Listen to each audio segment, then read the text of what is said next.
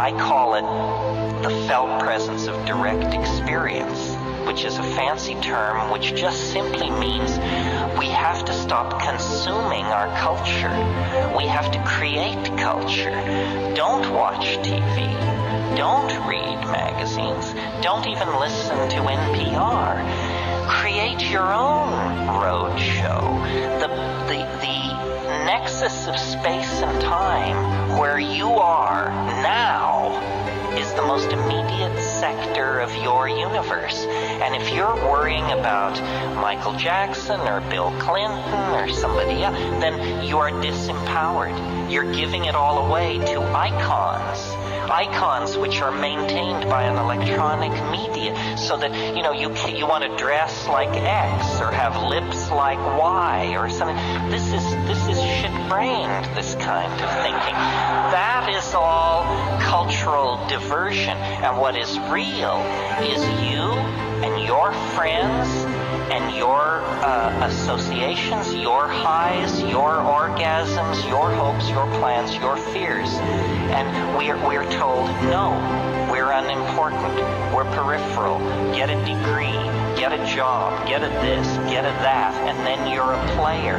You don't even want to play that game. You want to reclaim your mind and get it out of the hands of the cultural engineers who want to turn you into a half-baked moron consuming all this trash that's being manufactured out of the bones of a dying world. Where is that at? Yeah, over here.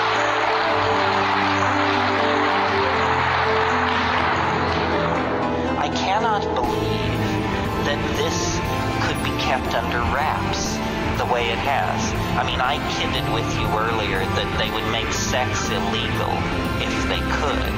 Well, they can't, so it isn't. But the psychedelic experience is as central to understanding your humanness as having sex, or having a child, or having responsibilities, or having hopes and dreams. And yet it is illegal. We are somehow told we are infantilized. We're told, you can wander around within the sanctioned playpen of ordinary consciousness, and we have some intoxicants over here if you want to mess yourself up. We've got some scotch here and some tobacco and red meat and some sugar and a little TV and so forth and so on. But these boundary-dissolving hallucinogens that give you a sense of unity with your fellow man and nature are somehow forbidden. This is an outrage. It's a sign of cultural immaturity, and the fact that we tolerate it is a sign that we are living in a society as oppressed as any society in the